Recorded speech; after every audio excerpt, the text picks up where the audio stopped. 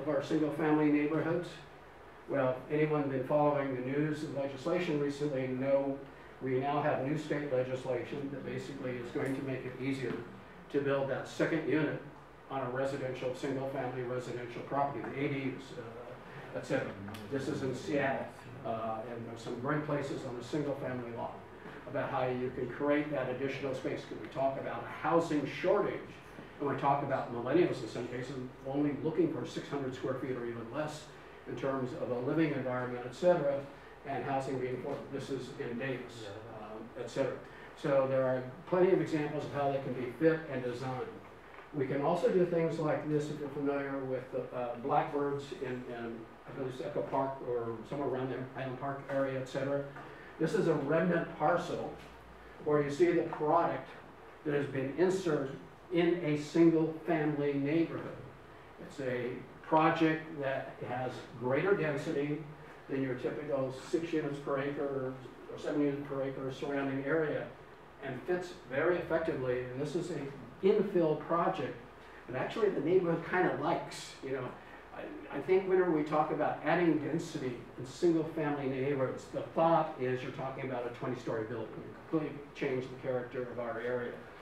But if it's done right, designed right, fit right within the area, I think we would find some increasing acceptance for some additional housing product within our neighborhoods themselves. I've talked before about adaptive reuse of existing buildings. We can see plenty of that going on. So here's some sort of examples, also schematically.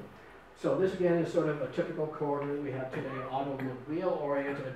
And this is a demonstration of how you can take the same corridor, not add 20 and 30-story buildings, but how you can use the surface parking lots and infill buildings at a comparable height and density.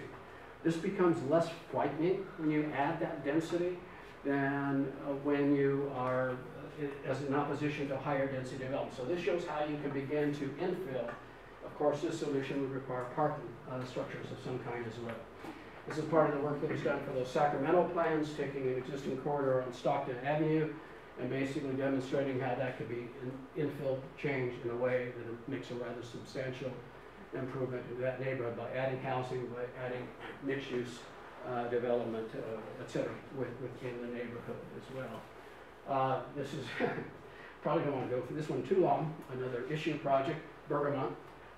This is a section from Bergamot. This is on Nebraska before, and what could be afterwards. We'll have a whole another conversation about Santa Monica and Bergamot someday as well. This is, again, we said before, every community has numerous of these kind of sites. Grocery store anchored center, drugstore, whatever, donut shop, whatever, beauty shop. This is San Diego. They had a site in the Hillcrest area that was that before. The developer wanted to develop a new grocery store, typical grocery store center. The community said, we've got enough of those. We want you to do something else. And this is what they did. This now is about, my gosh, this was on the cover of Progressive Architecture when Progressive Architecture was still being published. So how many years ago? If you remember when Progressive Architecture was one of the key architectural magazines. This was probably about 30 years ago. So what they did, as you will see here, this is the grocery store that was built, but they created a village. It's truly mixed use. And from the ground level, they created a village. And again, infill on that site, reuse instead of that grocery store. The grocery store is there, but now you have it down, not with a lot of asphalt parking lot. You have housing on top of the use that every community I work in says is our #1 priority, Trader Joe's. We want a Trader Joe's. And you have housing on top of it. You have integrated community facilities, community services room for the seniors and groups. And you vary density to step down to the adjoining single-family neighborhood. It's created a place. Because if you go back to the aerial, or back to this slide, and it's this slide, you will see this network of green spaces around, which provides the common area and provides the framework, the infrastructure, not the roadway infrastructure, but the infrastructure green, that everything hangs on together, that basically the buildings have been sited around and the public places. This has been an icon for lots of people. So this is an example of a reuse of a mall. This is in Mountain View, California. Lots of money up there, called tech businesses, Apple and Google. We went through Google, etc. This site right here is the traditional mall, the indoor mall with a couple pads outside with surrounding asphalt. This is what it is like now, that grid that you see up there. You'll see some photographs of it. So this is what it became. You see a rather different configuration of buildings. It's mixed use. It's around a transit station, housing, retail, commercial, grocery stores, etc. So what you begin to see is first the transit station where Caltrain is. And then you will also see a variety of housing products, townhomes, etc. And then you will see in this area is still a work in progress, but they're creating, instead of that kind of density, they're creating a higher density kind of environment, even though this is a grocery store right there. But they're creating indeed a more walkable, instead of this automobile-oriented kind of center. And again, they're focusing upon a network. You can see barely here in the aerial, you'll see this sort of infrastructure of green spaces that again tie buildings together, etc. And there is a direct connection right through, now through here, all the way to the transit line. So you have this direct relationship to transit, walkable to transit, etc. in a very walkable environment. This is Mission Meridian in South Pasadena. When we talk about transit-oriented development, we hear again from the public, it's going to be big, and it's going to be density, it's going to be pretty awful. Well, the top is Mission Meridian, which is a relatively low density, houses that are evocative of craftsman, well, they are craftsman design, Stefanos Paizoides project, and you see in the massing model to the right, there was a very key sensitivity. That project's 40 units per acre, which you create fear when you talk about 40 units per acre in many communities. The community loves this because it's of a scale that indeed complements the rest of South Pasadena around the Mission Meridian Stadium, etc. And again, the multifamily units, as you will see there, open up to the street. They're oriented towards the street, so they aren't hidden behind a wall. They're not separated, they become part of the community. This is Pasadena, the Del Mar station, same architect, interestingly enough, within the area. And then you have newer projects in higher density. This is Culver City. This is the rendering for the project that's under construction right now, over there. And then, of course, varying density. But again, it's back to that first cautionary slide. There are places where this kind of density makes sense. Wilshire and Western, etc. That makes sense. That's a scale that is complementary to that particular area. There are other areas where it doesn't make sense. So we need to be very thoughtful when we make decisions about where and how dense it's going to be that are sympathetic to the scale character. So a couple of slides on reusing brownfields. This is the old this is downtown Manhattan Beach. These are again an area that we can begin, because there are plenty of these kind of underutilized or properties that are no longer of use. This was the old Metbox pottery factory. City Hall's right over here, piers right down there, and this was what it was like. Heavily polluted site, because if you're making pottery, you have lots of acids and other kinds of goodies that you don't necessarily want in your neighborhood, etc. And this is what it is now, totally redeveloped in a hotel, mixed use, commercial, some actually great bar, by the way. But again, what they did is they designed it so it has this rhythm. Even though it's a single project, you'll see there's a rhythm, architectural rhythm of those buildings along the street. It doesn't appear, again, like the Grove as a big singular wall. They created, indeed, a rhythm of facades, not deeply, offset and recessed, but enough visually that it creates a sense of individual buildings rather than overskill and scale. And they designed it all around a great public space on the interior of the building themselves. At a different scale, this is Portland, I mentioned before, the north end of Portland, downtown Portland, in the district. This is, how many of you have been to the Pearl? Many have seen this. Really, only 2? What I tell my students at USC every semester is I say, before the semester is over, I require you, we're not going to graduate from this or get through this class, to get a ticket on an airplane, fly to Portland. You don't need a car, take transit from the airport downtown, take the streetcar up to here. This is a model of what we should be doing in Greenfield's development. It's an icon. Retention of some exists is the old Henry Weinhardt Brewery. The whole area has been incredibly redeveloped. It has a streetcar that you can ride free, connects downtown, and not only downtown, it goes all the way now down south to the area, what's called South Portland area, which is having similar kind of development. It's a mix of adaptive reuse, older funky industrial, with a lot of mixed-use buildings within the area. All of them are LEED certified. There's not a single project here that's not an adaptive reuse. It's not LEED certified, and most of them are platinum level as well.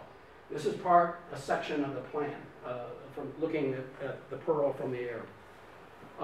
What is really interesting about this is this and this.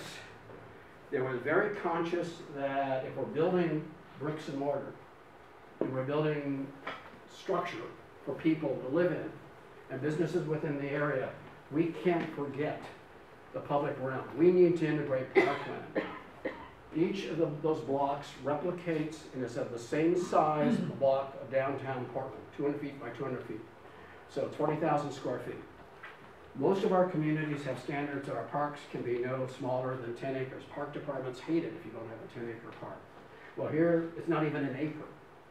And what they have done here is intersperse these throughout the grid pattern being replicated in the new development. What actually happened is the developer was given a bonus. These were not parks created by the city. These were parks where an additional FAR, floor area ratio or density, was given to a developer in entitlement for the actual construction of these parks and these amenities within the area, working with the then Portland Redevelopment Agency as well. These parks are also different in character.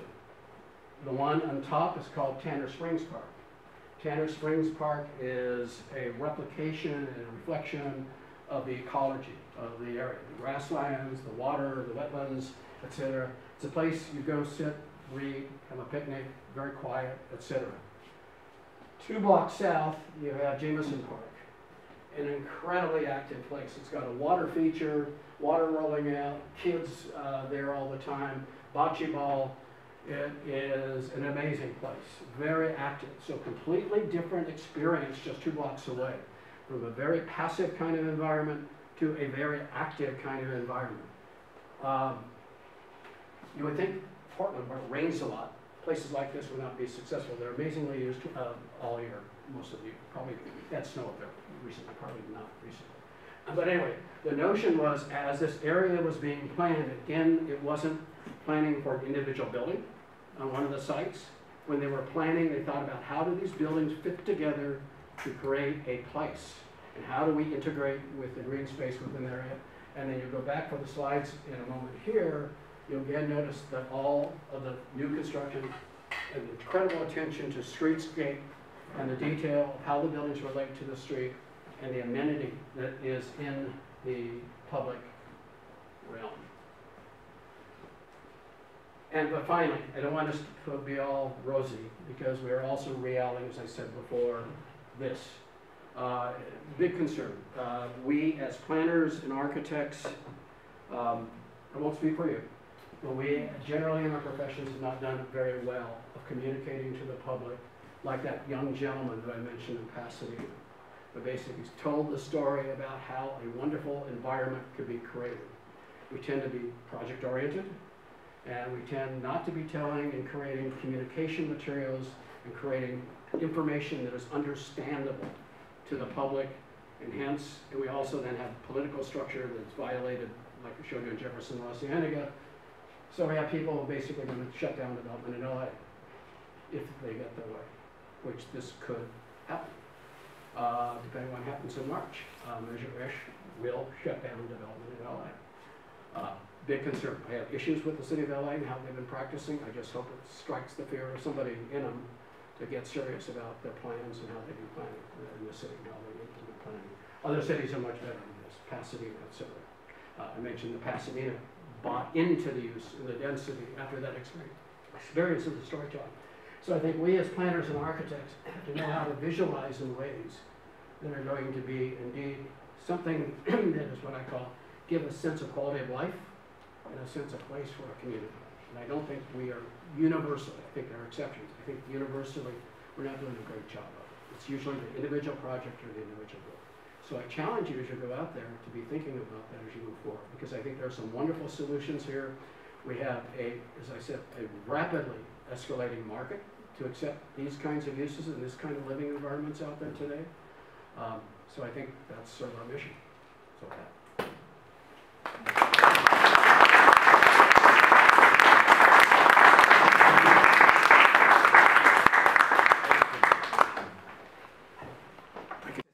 Where are the cars? Where do they park? Well, let me say, the cars are all in structures. You know, generally, like for example, in the Portland project, we have a streetcar. But your cars, you have less parking spaces per residential unit. I mean, one of the objectives is to create and have a demand for less parking on the site if you have alternative modes of transportation moving around. I mentioned that gentleman in Pasadena said he didn't need his car because he was able to get around because of the mix of uses and the density of uses and the adjacency of traffic. If we create patterns of use that separate things that make you, force you to get in your car to go from point A to point B, home to work or other places, then you're going to have higher demand for cars. I think what's also interesting about this whole housing affordability issue is a parking space today in a structure is probably $50,000 plus or minus as well. If we, in our codes, require 2 parking spaces per, let's say, residential unit and apartment, that's $100,000 off of the price, which could make housing much more affordable if we could get rid of parking. And I'm not going to get too fancy here, but I've seen them involved in presentations. The other thing that's going to change us on parking are autonomous vehicles, ultimately. And it's going to happen faster than you think. Because we're not going to need parking spaces in the future. But that's not now. You still have to deal with parking today. You're not going to sell that to anybody today, except they're beginning to implement in various places the autonomous vehicles. Florida is much more serious than we are in California about it right now. Presentation I saw back in Florida is pretty remarkable what they're doing. We'll get there. But the car has to, right now we have to accommodate the car, but also this notion about the car. We learned in Pasadena as we were starting the plan, we did an analysis, and ARP worked with us on this, and ARP concluded that if you live in the central district of Pasadena, your trip generation, your VMT per capita is 36% less. So a third reduction in vehicle trips than if you live up by the Roseville or live out east in the more suburban parts of Pasadena. So we get the density, we get the right mix of uses, and for setting aside autonomous vehicles, you don't need so many vehicles. Hopefully. We're not there yet, no. So about Measure S that you mentioned, I'm actually having this debate with myself, considering being a person who's a victim of traffic on a daily basis. I work in downtown LA and I live in the west side, so I understand that it's a lot of basically spaces that can be reused in downtown LA, and it's definitely perfect for us as planners and architects to be involved with that, and we can make it great. But if the infrastructure is not designed in a way that would help us basically to get rid of the car, that parking reduction would be a massive problem in addition to traffic. So it's like not that you can walk to work necessarily because you are not that close, and the price and value of property is like super high and extreme in LA. So it's just like I myself am somewhere in between that can't decide. It's a little chicken and egg problems facing, etc. When Santa Monica developed their what's called the loose land use circulation element, they did some detailed analyses. And that plan allowed, I believe, something like 6 million square feet of additional non-residential development, and I've forgotten that, 6,000, 8,000 housing units, run with the numbers. A significant increase. They were able to empirically demonstrate that all that development would not increase any trips and make it worse in Santa Monica, provided that A, all the uses fully developed, so that means 100% built out per that plan. And secondarily, the uses that were proximate to the transit stations that are now open, to the densities that were achieved there, and nobody within a half mile had a parking space, and everybody in there, for all businesses within that half mile had to provide transit passes to their employees. In some considered some draconian, but hypothetically, if we mix and plan our land uses right, we can ultimately get to the end state of that. The dilemma is the period of time from here to there. So the big issue over here in Bergamot was the Bergamot plan actually met those objectives because actually was adding housing into an area that has zero housing today. But we had 11,000 signatures from people primarily living north of Montana. And the 11,000 signatures was because the one first project in the area, the infamous Hines project, that had that mix of 60-40 housing, commercial, and offices, that one project in and of itself was not going to get to that net zero increase in trips, only if the whole area had built out. So the dilemma is being prepared, if we have the willingness to get through that period of time where, frankly, it will get worse until we can reach that period of time in which it could get better at the end. And people generally, if that's a 20-year, 25-year period, are probably not so willing to sign a petition because of that very issue. So it's kind of a tough issue. It's getting there. And then I will also comment, the other real issue is the housing affordability issue. You know, the reality is, even if that housing would be provided in the Bergamot area, would those units have been affordable to Universal, to Red Bull, and the other kinds of uses in the area? So, you know, do we have to go back to the idea of company towns where the company actually provides the housing for the employees? I don't know. But because of the cost of land and cost of housing, you know, just a real classic example that worked years ago out in Santa Clarita. And Santa Clarita years ago was just strictly a bedroom community for the North San Fernando Valley.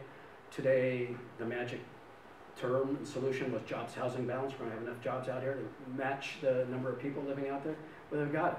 Except what happened is the cost of housing went up. The jobs are not paying the wages that then the people who live in those houses can afford to live there. So those people moved out to the Antelope Valley. So it's this rubber band effect that we've got to get a control somehow. You know, and I don't know if it's just flooding thousands of housing units, but frankly, our dilemma while we're building in downtown LA, when the apartments start at $2,400 a month, that's not affordable to a lot of people who are working in downtown LA. You know, I don't have the magic wand.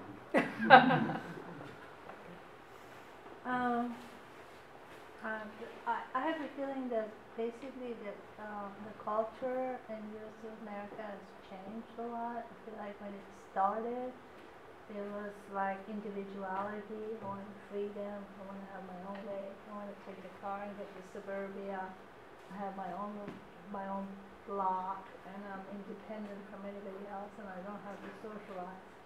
And I feel like with the increasing population and all the things that we're going through now, the culture has totally changed. The culture has Including changed. the Yeah, well, economics of it. the millennials, you know, this is a cliche to say this term, they want that interaction. We've done surveys, and we did surveys actually in our office up north in Berkeley, did surveys of, for the high-tech Silicon Valley users up there in terms of what the employees are looking for in terms of a type of living environment. They want that culture. They want that social interaction. They want to be in a place that is not suburban. They want to be in a place that's very active where they can get to the arts, etc. And that's what's driving in terms of locational decisions by Apple and Google and some of these other businesses as well. And this is happening mostly in cities, and most of the suburbias are Yep. fading out, basically. We're always going to have suburbs. They're not going to go away. But what we did, I worked for on a project I worked on when I was working on the new campus of UC Merced. We were looking at sustainable development projects, etc. Because the concept of Merced is not just the university campus, but it's campus and community. And we're not going to wall off the campus from the community. We're going to have an integrated town-gown relationship. The town hasn't yet developed. The university's developed. The town is still struggling to get developed. But the idea was permeability between town and gown. And we went down this project in University of Arizona and developer partnered on called Savannah. And at the time was the, if you will, the pinnacle of sustainable development practices as well. And it's surrounded by the typical, stick-built residential subdivisions, et cetera. So we asked the developer and the university why they had developed in this area other than for the purposes of being sustainable. And they said, we had a market analysis done. And what we found is when any developer is having a market analysis for a residential subdivision, they're going for comparables. What has been selling? What's the market going to be that's out there? And what we found is that 60% of the market wants at that time wanted that traditional suburban house, et cetera, on the lot, et cetera. But that leaves 40%. We're not providing for that other 40%. And 40% is a huge number of people if we start providing for them as well. So there's an untapped market that we should be going for because they want something different. Doesn't mean it's all 100% acceptance, but even if you get 40% and we're not providing for any of that 40% now, that's a huge number. John. A few questions. One, you were talking about the rethinking our concepts and how the developers should be encouraged to create the streetscapes and public areas, green space and so on. And I was wondering, what do we think the incentives should be for developers? As we know, developers look at numbers. It has to pencil out for them, otherwise they won't do the development. And the cities and all of us, we need these developers to come in and invest their money and start to create what we think it's a viable and a good urban design. Now, do we have to support the eminent domain if that's necessary? What you think about the eminent domain, and how do we encourage developers to participate in our way of thinking as designers? First, eminent domain, well, we don't have redevelopment agencies anymore, so eminent domain probably, other than for infrastructure like my high-speed rail project I'm currently involved with. But the point being is we have plenty of areas we show on these slides you don't need eminent domain. You have these vacant lots in the commercial corridors. You have right now on its own all these lots in downtown LA that are being converted. You have what's happening now with Jefferson La Cienega, that project actually. That was not something that the city went in the property, but that was where the land values have become such that, and I heard the numbers in Pasadena recently are astounding. The value is so high that developers want to go, they're looking actively for parcels of properties to develop. So I don't think that's the issue. I think in terms of creating the amenity, the things that are the extras. For Jefferson La Cienega, we had an economics firm, Kaiser Marsh & Associates, run pro formas for developers. They basically actually asked if we're going to create these additional greenways as a part of that project. And if you're a residential project, you have to provide a certain amount of on-site green space. If you're a commercial developer, you don't. So we ran basically pro formas for the commercial phase component where you couldn't require, the city couldn't require the green space, and did a pro forma analysis of how much additional development capacity would have to be created to make it economically worth the time of the developer as an incentive to provide for that number. We backed into the densities for that site based upon that economic analysis. So we started with a base of FAR 1.0, but if you get up to 3.0, if you provide that green space. Okay. Now, you mentioned about the Portland, Oregon, this which is a newer development, and definitely it's one of the most beautiful urban design, urban fabrics that we've seen. How do you compare that to Philadelphia, which is an older, I don't know if you're familiar with Philadelphia, which is an amazing urban fabric. Old versus new, and how they achieved it at that time, many years ago. Mr. Penn, came up with this idea, and now we're seeing it in Portland, Oregon, and how we can, do this, over and over, more and more. Well, Portland and Pearl was a result of a collaboration between a development organization within the city and developers and private developers in partnership. It was a city-private partnership that put that together, and that's how that happened. Philadelphia developed sort of, at a time, a really good plan. who had that vision. He created sort of like the Chicago plan. They had a plan for the area, and probably was a lot cheaper then too, et cetera, and less expensive. And construction was less expensive.